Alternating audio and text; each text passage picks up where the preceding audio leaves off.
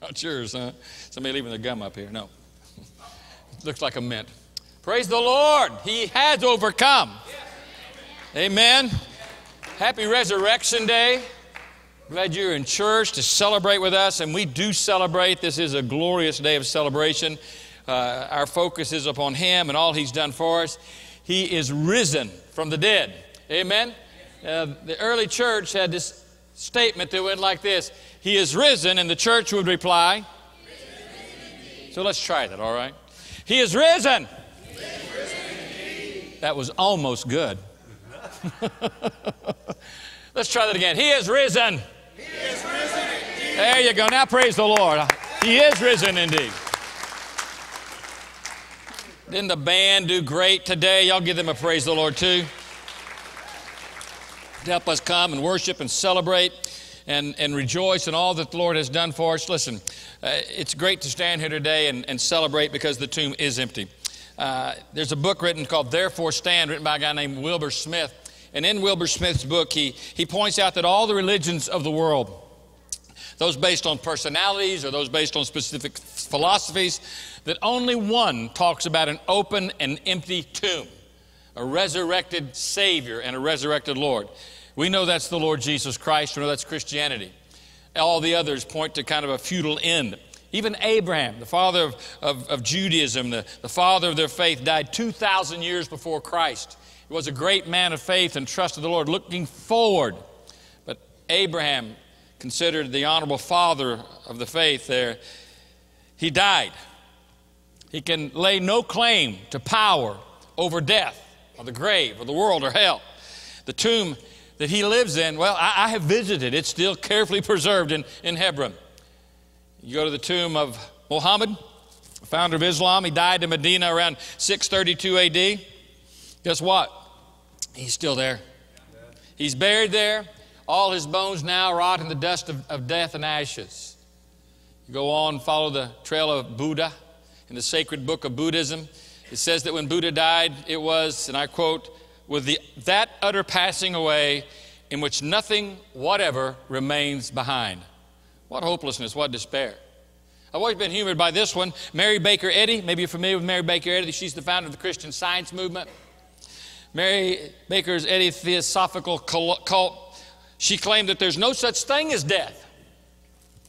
Well, she lies buried in her tomb outside Boston today. And still thousands of people go and visit her tomb.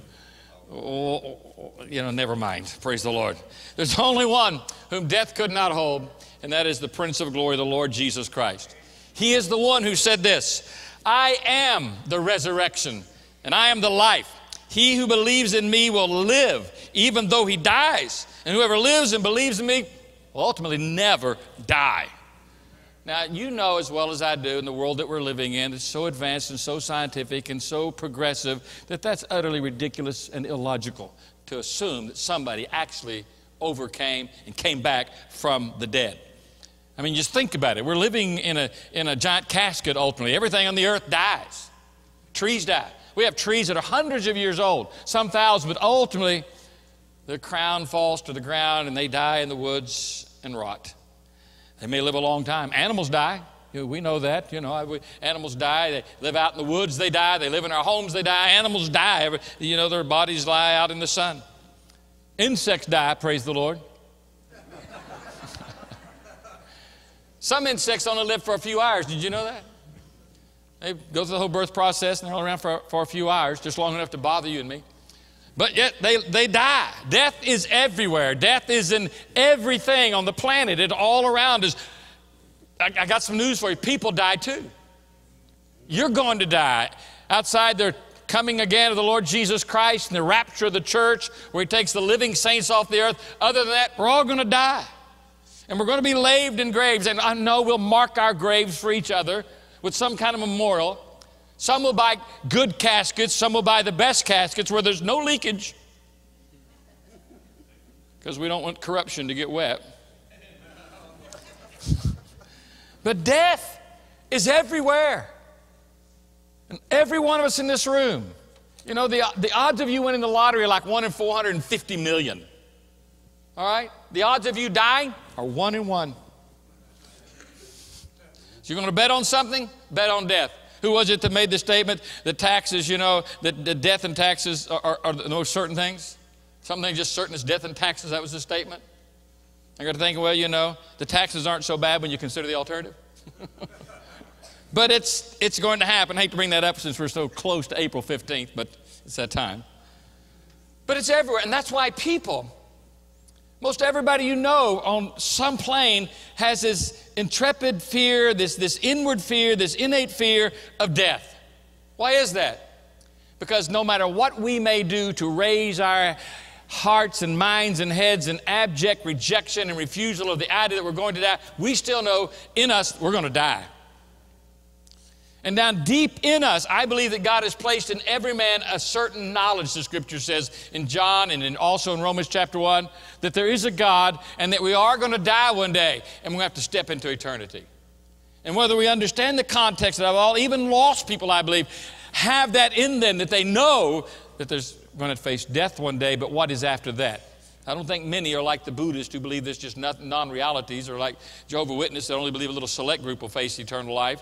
Most believe the fact that, hey, I'm going to die one day, then I've got to step across into what is called the great unknown.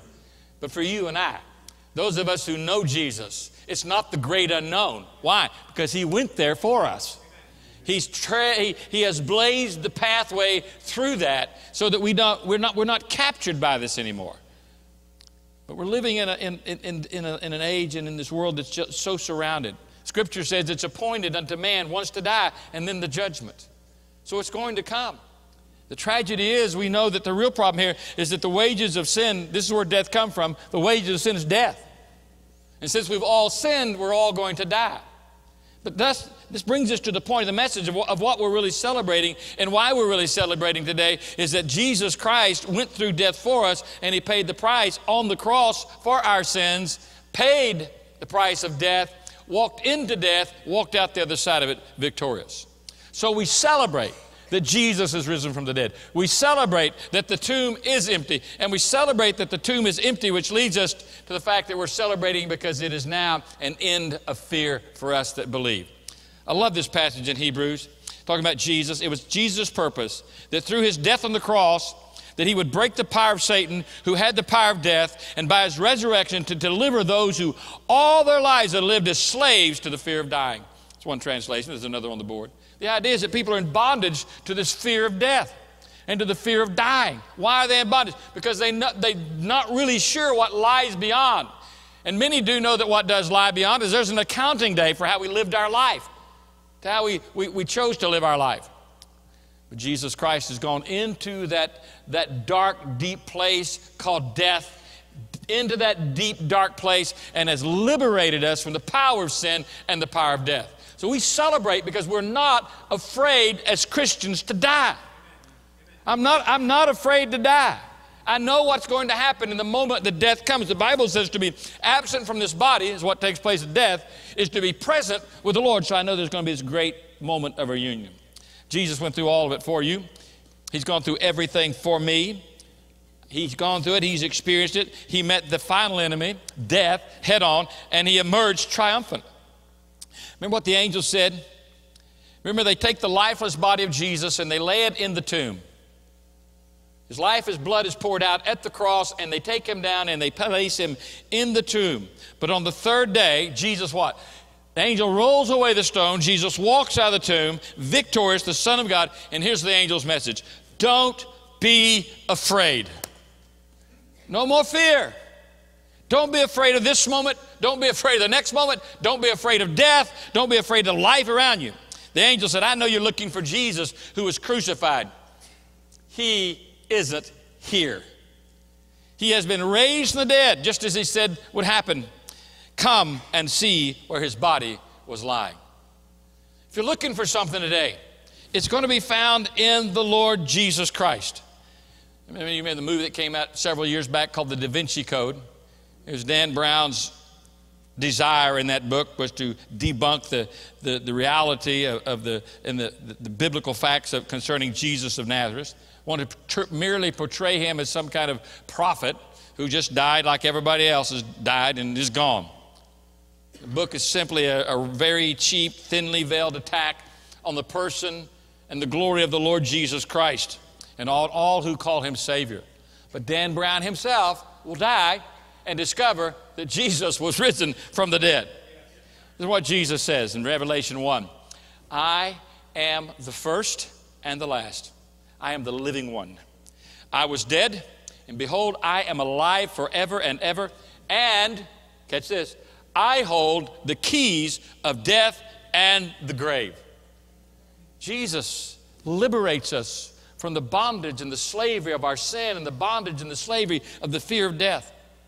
Let me say this morning, friends, if you followed the Easter Bunny here this morning, in the spirit of everybody goes to church on Easter, then let me disturb you just a little bit to see that what we're celebrating really is the risen Lord, and the tomb is empty today, which is an announcement of our freedom in Jesus Christ. Risen. Over the years, there's been a lot of people who call the church right before Easter, and they ask like this, y'all having an Easter egg hunt? Y'all having an Easter egg hunt? You're going to do an Easter egg hunt? You can do Easter egg hunts, but my opinion is don't do them at church. You know, that Easter Ishtar stuff is about the little bunny, which is a symbol of fertility and all this. So don't get that mixed up with the real message, all right? If you want to have an Easter egg hunt with your kids at the house, go do all that. But hey, we're not hunting anything. We've already found it. We found the answer, and the answer is in Christ, who is the risen Lord of glory. Be careful about following bunnies. Ask Alice in the Wonderland story. So we celebrate the tomb is empty. We're not afraid. We celebrate that Jesus Christ is really exactly who he says he is, because this is the stamp of approval that God has demonstrated that Jesus is everything he said he was. He was declared the Son of God with power. How? By the resurrection from the dead. In other words, the resurrection declares that everything that Jesus said about himself, about us, about all things, all that is true.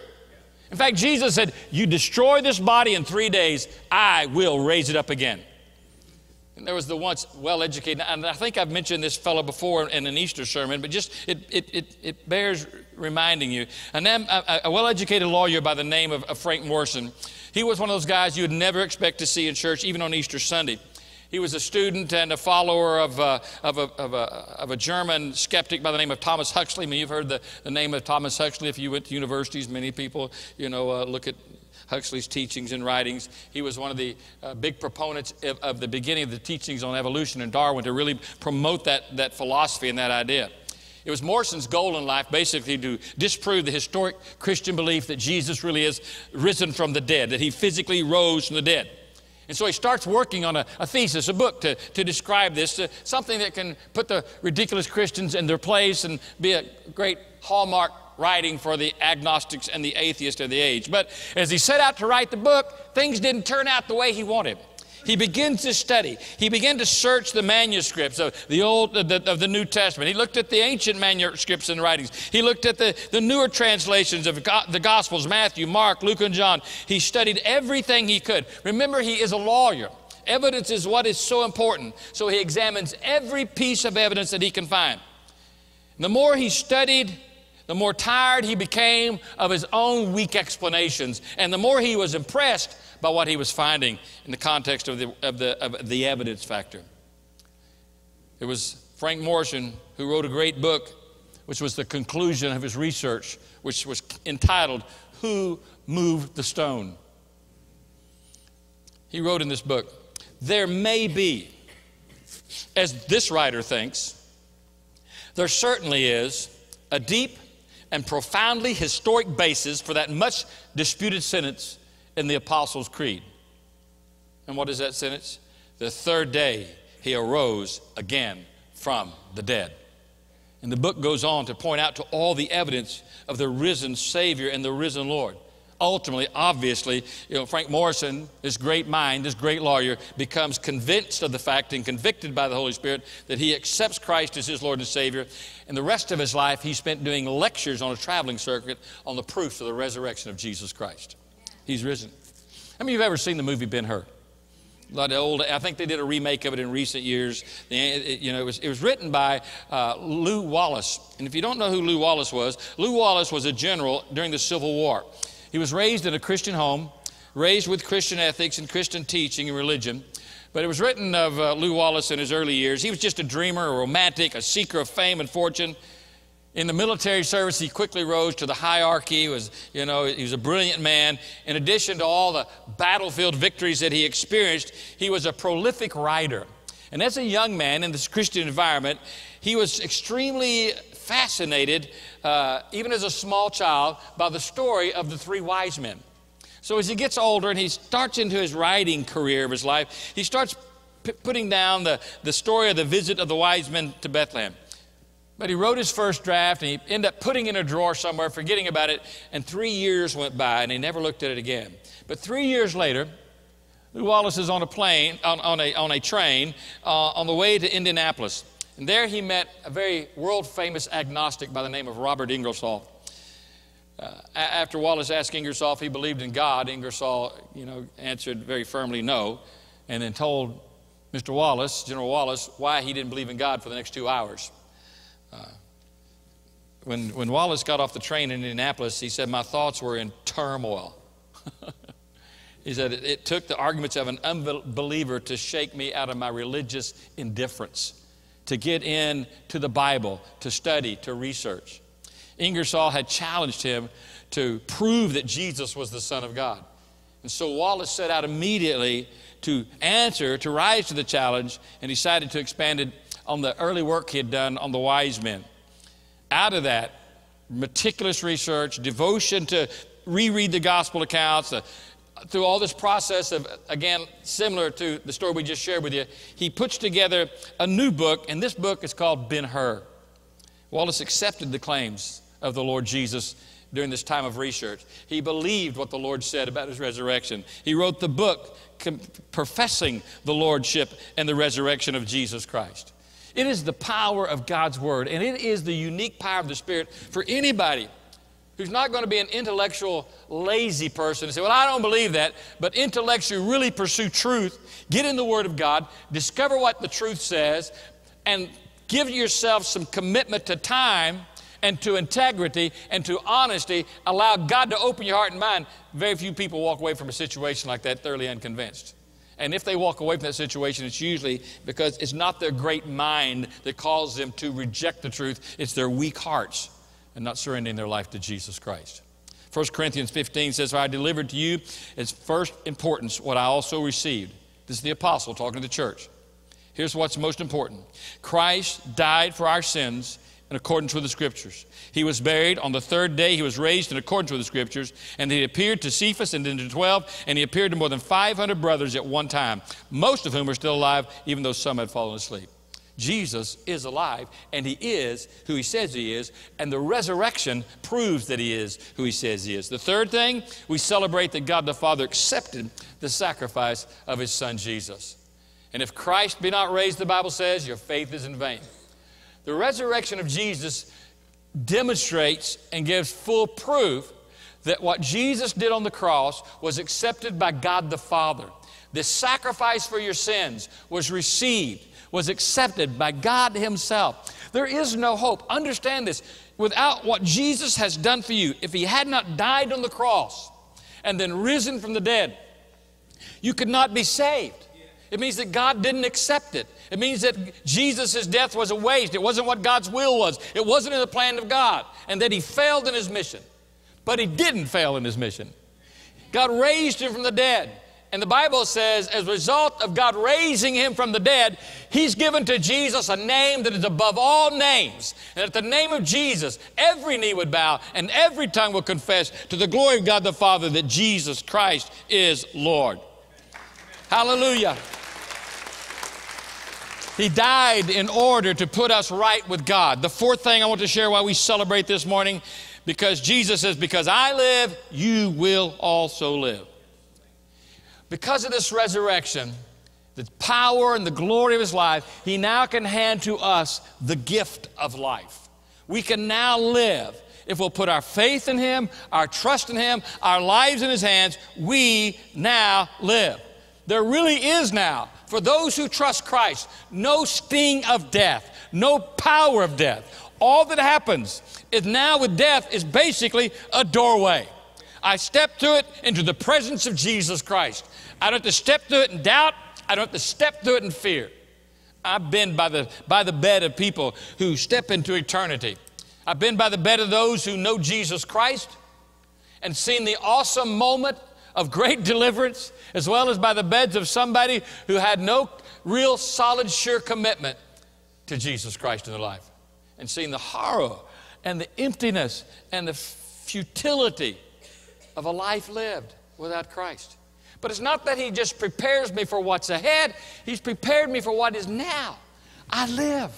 My life is different. Your life is different. We don't live by the same old standards we used to live. 1 Corinthians says, where, O death, is your victory? Has no victory over you and me.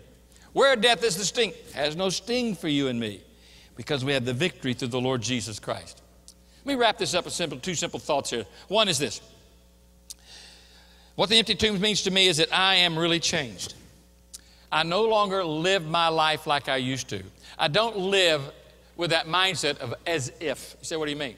There's a lot of Christians today who live their life as if Jesus didn't be raised from the dead. They live their life as though He's not really alive. They live their life as though He really hasn't changed them, even though for many He has.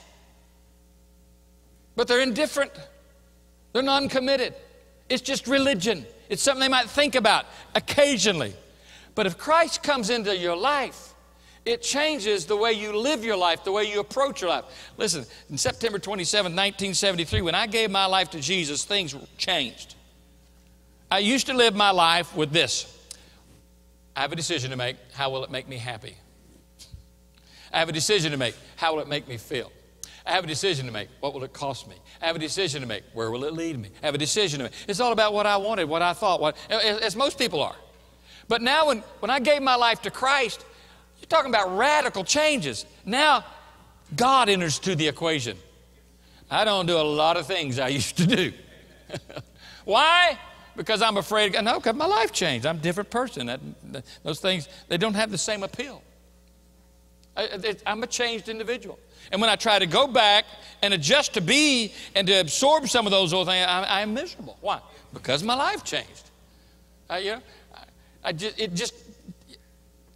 watch TV, but I don't know if this honor the Lord. I go to a movie with this honor the Lord. Listen, I chose a mate on the basis of this honor the Lord. I mean, it's what it really got down to. Well, this is what God wants, you know. Decisions, everything radically. That's radical, all right? My process of living is not the way it used to be, and neither is yours when you come to Jesus, is it? You have this God thing, this God equation. Christ is alive in your life. So you don't live your life with this, as if, because he's really done a work in my life. I've been changed. I was reading a story the other day about a family that tragically lost 3 of their 4 children, due to a terrible virus that was going around, terrible flu. And within a matter of 2 weeks, 3 of the children are dead. It was written, it said one child was left. He was a 4-year-old boy. The family buried the 3rd child just 2 weeks before Easter. Easter morning, both parents and the remaining child go to church. The mother gets up and teaches her Sunday school class about the resurrection of Jesus Christ. The father stands before the adult group and leads an opening Sunday school devotion on the Easter story and the resurrection of Jesus Christ. Everybody that knew them thought this must be the most difficult. They wondered this great loss. How could they do this? The man who's writing this says, our family, we got in the car on our way home after church. And my 16-year-old son asked, Dad, that couple must really believe everything about the Easter story, don't they? He said, I responded, of course they believe. All Christians believe. That's part of our life. The young man said, Dad, but not like they do. When you walk through those places and you need God, you find God. When you experience the difficulties, you discover the grace of God. The empty tomb made a difference in their life. The empty tomb makes a difference in our life. It turns the dark into light. It turns despair into hope. It turns death into life. So he's not here. He's risen, just as he said. We rejoice that it's changed our life. The second thought ties into that. If he has changed my life, just how does he fit into my life? How has my life changed? I think I've just briefly covered some of that already, but let me just say this. the whole concept of your life begins to change in regard to everything in your life. It might be in relationships. You may be in a difficult place. If you've trusted Christ and you're maybe going through a time of difficulty with a spouse or with a loved one, and there's this crumbling relationship with another person, you just by your own means, it's not going to work. But when you bring God into the center of these things and Christ in the center of your life, you can have Him, and He now becomes the healer in these situations in your life. You know, people experience desperate agony over loneliness and despair, and they get in these situations, why isn't God speaking to me? And, you know, but yet their Bible stays closed, the worship is neglected, they ignore their fellowship with other believers. You know, everything's available to you in Christ, but you have to turn to Him.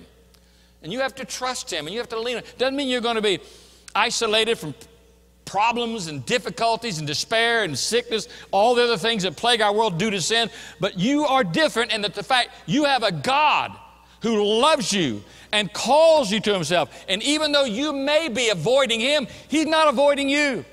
He's pursuing you.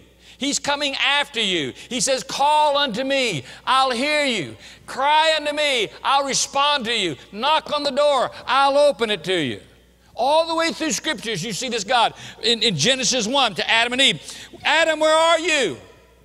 All the way to the last book of the Bible, and it says, behold, I stand at the door and knock. He who hears my voice and will open up to me, I will come in. He's available to you. Your life has changed so radically, you need to take the opportunity God's given you to involve Him into the everyday situation, the affairs of your life. He wants to be involved. In the gospel story, as we've read it, the angel says to the woman, He's not here. He's risen from the dead. He's going ahead of you into Galilee. There you will see Him. It's amazing. Every time you hear the resurrection and read the resurrection in Scripture, it's always linked to a couple things. One, we need to believe it. And two, we need to go tell about it. What is Jesus? Scripture from Matthew 28 a while ago. He says, they were embracing His feet and He says, go tell. The angel tells to the women at the grave, go tell.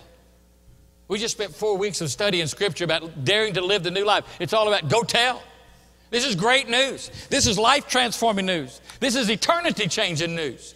This is news that will shake your world and make you live again. We have something to talk about. Don't ever be intimidated about the resurrection and the power and the glory and the life of the Lord Jesus Christ. But more importantly, don't be intimidated into not living it as well. What you speak, you live. What you live, you speak.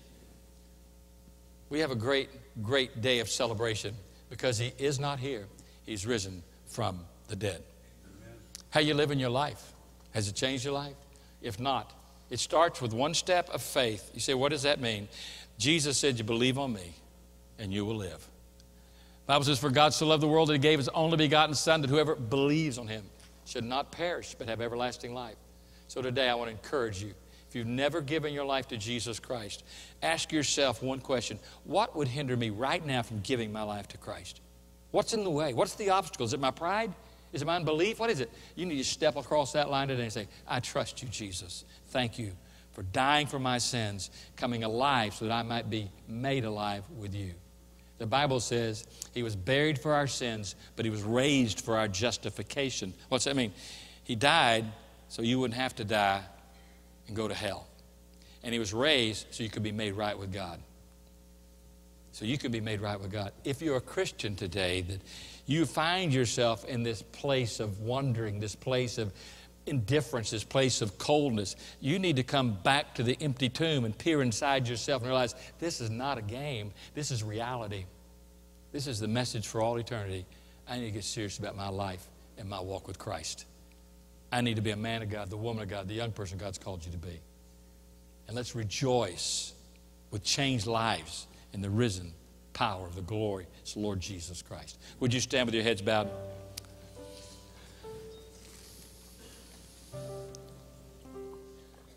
Father,